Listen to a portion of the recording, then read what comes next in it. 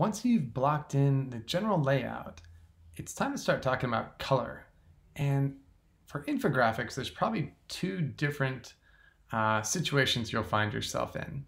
One is I've got a really clearly defined brand, like two different teams or one, particular brand that has a distinctive color that everyone knows, where you're going to want to, sample from some pre-existing, content to stay on brand. And the other is I'm, dealing with some general topic like golf or mountain biking, and there isn't really a strongly associated specific color that you're going to have to make your own color scheme. So we're actually going to start with that second option, then we'll talk about when the colors have sort of been defined for you. So if you knew, let's go with that example. Let's say you were going to make something about golf and you knew you're going to use a lot of green. You could certainly start with a super custom, color.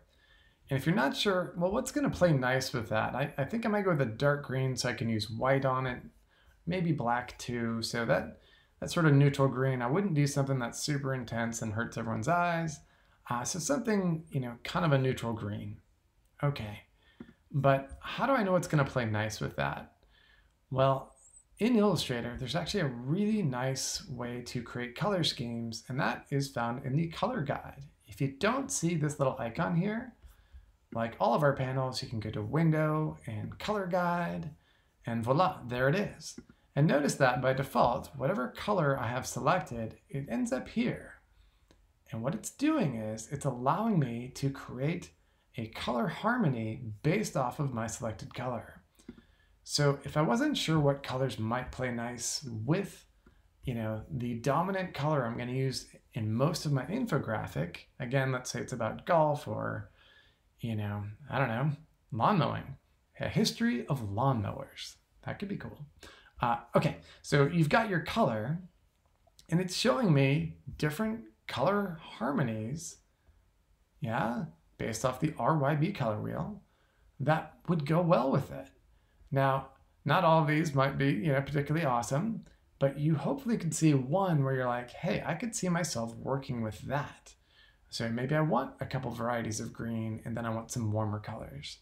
So if I like this one, this right complement color harmony, if I want to use those 6 colors consistently for my entire infographic, all I have to do is click the Save Color Group button right there. And back at the ranch in my swatches panel, check it out. At the bottom, I now have that color harmony and I can have a really nice consistency of color across the board. Okay, so that's a really fast and helpful way to create a good color scheme for your infographic. Now, at other times, you might have a brand with a very specific color. So let's say it's the Warriors.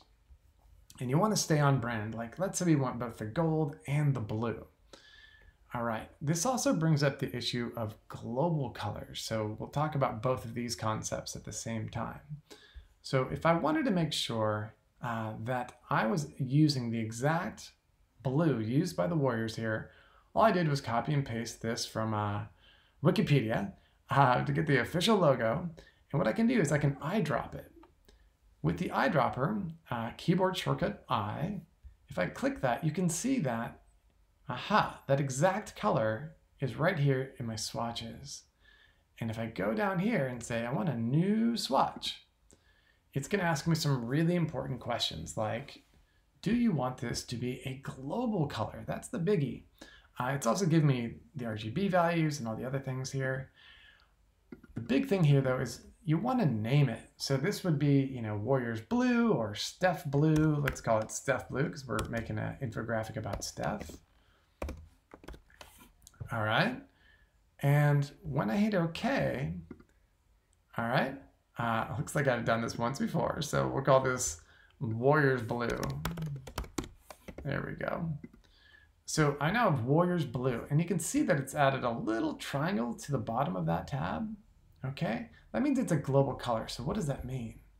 Okay, if I were to select, well, let's just go ahead and do it. I'm going to go ahead and select that blue, and make a whole bunch of content in that blue. So let's say just, add a whole bunch of anything that's that blue. Well, if I later decided, I think it's a little purple. I want it to be more of the saturated blue that I kind of think of sometimes with the Warriors. You can double click on the color and change it, to a much more intense blue maybe. And when I hit OK, it's going to apply it to every instance of that blue. So in this way, you can actually manage your colors a lot more quickly and easily. Now, I will point out that certain brands have very intense colors. So while I like this as a color for getting attention and maybe it looks good on a uniform, if I had like an entire screen filled with that intense red, that might be a little much. So don't be afraid to come up with your color scheme that you feel is maybe more easily viewed than might be the exact on-brand color. So in this case, what I've done already is I've created a set of colors that I think is pretty well defines the Warriors and the Bulls. Again, all I've done there is made a red and then made sure that it had global color turned on, and I call this one Jordan Red.